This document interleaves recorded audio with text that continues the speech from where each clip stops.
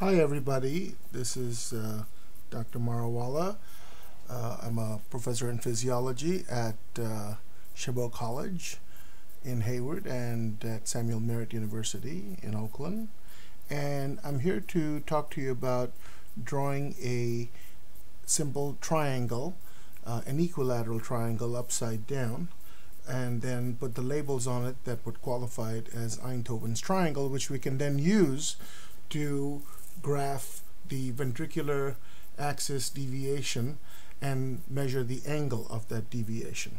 We start with some very basic tools. This is a engineer's ruler which has the graph markings on it, the reticulum for quickly marking perpendicular lines which are needed. Here's a graph writer, which the only difference between that and a mechanical pencil is the added sleeve on it, which then allows us to create a perfectly good line without the smear that would be caused by the graphite against the ruler. And of course, last but not least, a compass, which makes it very easy to draw an equilateral triangle. The first thing we're going to do is roughly estimate where the triangle is going to be. It's going to be about here, so we should start in this case 1, 2, 3, 4, 5, 6, 7, 8, 9, 10 or so lines down. And then you don't want to make too small a triangle and too huge a triangle, so you don't want to make one that's bigger than the compass can stretch out to. So here's 5 squares, here's 10 squares. So let's just take double that and let's make it 20 squares. So we're going to go from here to here and just simply double it. So that will put us right about here. Okay. Now that we've got 20 squares, we already have a midpoint. We can take those 20 squares and simply draw the third point by using those 20 squares on our compass, going to each end point of that first line and cutting 2 arcs, which would now give us the third point of this upside down equilateral triangle.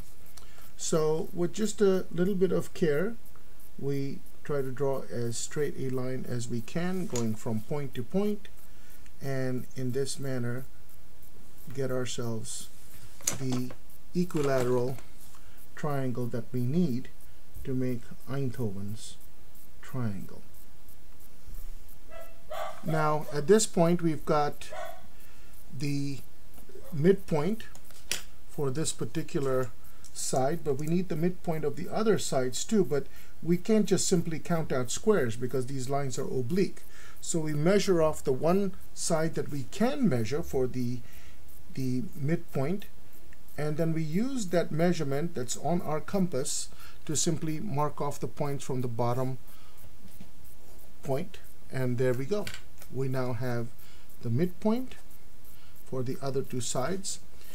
According to geometry, if you just simply connect the midpoint of a side to the opposite angle, the vertex, you will divide the triangle into 2 equal parts. You will even create a perpendicular line from the side that you started, and you end up bisecting the 60-degree angle into 2 30-degree angles.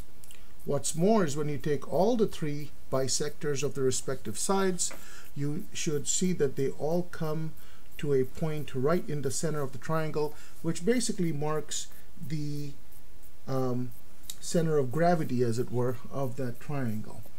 So even though I'm doing this fairly rapidly, you can see that you pretty much have an exact center of that triangle. If I made this triangle out of metal, I could actually balance it on the tip of my finger.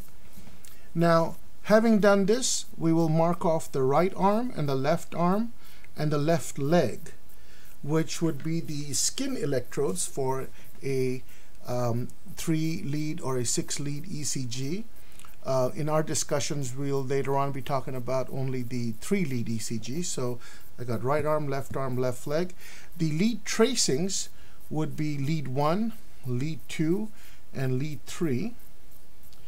And since these are bipolar leads, I like to tell my students that you think of them as being the eye of the machine looking at the heart from 3 different positions.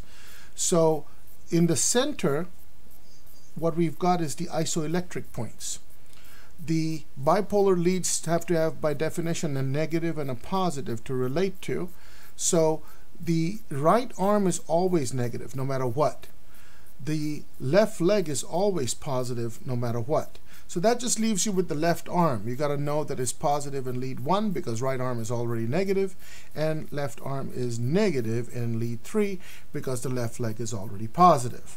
Now, you may ask what happened to the right leg. Well, in your newer standard ECGs, you'll see that the right leg is actually ground.